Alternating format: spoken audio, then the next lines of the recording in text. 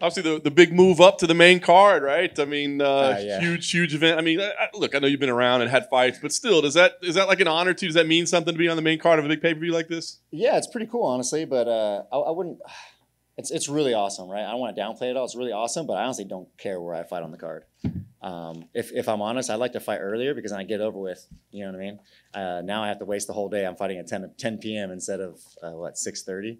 So that's the only thing that kind of sucks about it. But I'm stoked for it, honestly, and I'm super appreciative, and I'm glad I'm there, and I'm gonna do what I got to do. Well, I was gonna say, I guess you said it doesn't matter to you, but I mean, when I saw the lineup, I mean, was there any part of you that was like, "What are we doing all the way down here? Like, this is a pretty good fight."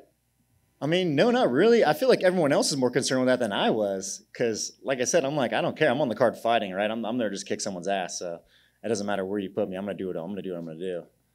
Talk about Mark as an opponent. I mean, we know his wrestling background. I'm assuming that you think he's going to be a wrestling heavy strategy, but do you think like the move to fight ready, you know, there's been enough time to evolve or to change, and maybe you got to expect some different wrinkles in the game, or is this, I'm just getting ready for a wrestler?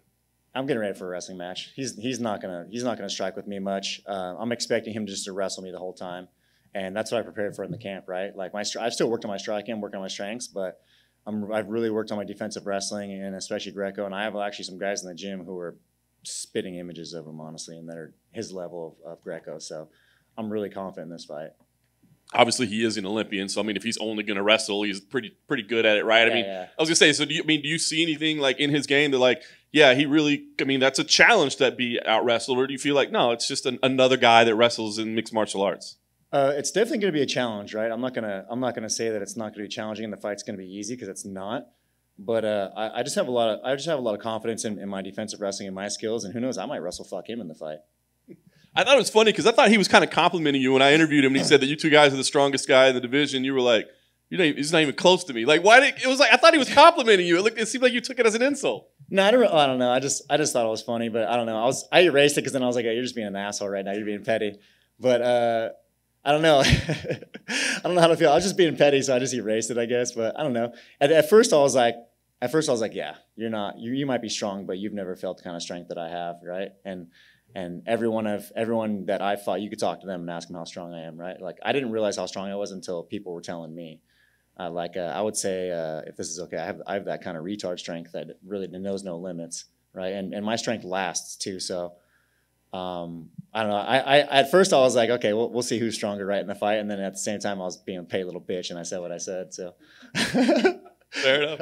I guess last thing for me, I mean, how do you see this fight playing out? Because I think a lot of us are expecting this to be a kind of grinding, difficult fight for both guys. I mean, it's going to be a battle. Do you see it as that, or do you feel like this is a fight you could go in and get some kind of quick finish?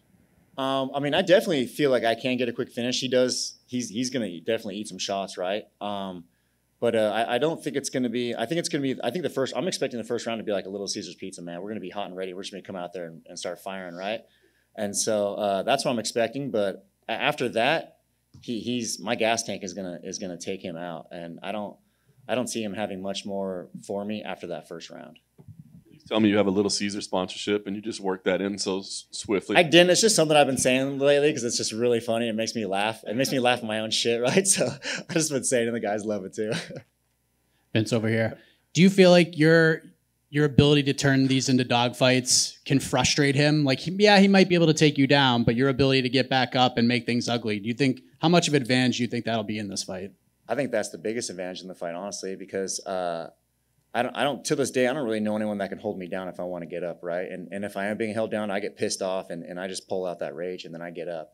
So like I said, I don't really know one that's going to hold me down that will keep me down there. If I want to get up, I'm going to get up. And I think that's going to be a very harsh reality for him if that's what his game plan is, which I'm sure it is. Speaking of pissed off and rage, I saw an interview you did recently.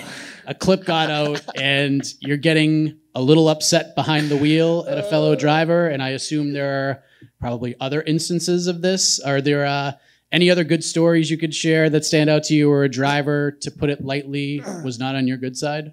Yeah, I mean, I guess I could say I have a little bit of road rage when I'm behind my car when there's idiots around, which there's a lot. I feel like I love Denver, but people out there drive like they got nowhere to fucking be, and it's really annoying to me sometimes. And yeah, that rage meter just gets filled pretty quick. But if you want to hear a funny story about that, that was actually in that same interview, I had 2 road rage incidents. So right after that first guy I chewed out, or who actually, that guy initiated with me, right? Like I was honking at him and I just went around him. I was going to say shit. And then he pulled next to me. But so, you know, I just had to verbally abuse him a little bit. But down the road, some other idiot was trying not to let me in a forced merge lane. So I had to literally throw some other car off the side of the road, right? Like just punk them. Because I drive a 2500 Sierra HD and it's lifted as shit. It's 10 inches big, right? Like, guess how small my dick is, right? Because this truck's so big. But like some little fucker in like a Ford Escape tries to like bully me, right? And I'm like, what are you doing? And I just kind of, you know, jerk them off, and they almost went on the outside of the traffic. And if you watch the interview later, you'll see it. And then I laugh because the car is literally like 10 car lengths behind me after that. Like they wanted nothing to be near me. Do you regret that at all, or? No, fuck them. People are idiots sometimes, and they just need to be told they're idiots, you know, because they forget, I guess. I don't know. Did you say you jerked him off the road? Oh, yeah, I did say that, didn't I? Shit. I jerked. No. I bullied him. I bullied him off the road. I'll say that. Let's adjust. Last thing to change the subject from that. What does a win do for you here? Are we talking top 15? We talking a guy with the number next to his name? What does a win over Mark on Saturday do for your career? Gives me someone else to beat up in a higher level, you know. This is a big opportunity for me. I had the opportunity before with Gregor Gillespie, and I kind of fell short on that one. And so I've really dedicated myself mentally and physically for this, because I'm not fucking up this opportunity, right? But after this fight, I don't know. I'm not really thinking ahead of Madsen, but I'm assuming that this is gonna be my opportunity where I go for that title run, right? Where I climb that top 10 and do what I've wanted to do. Is that it? Sweet. Later, boys.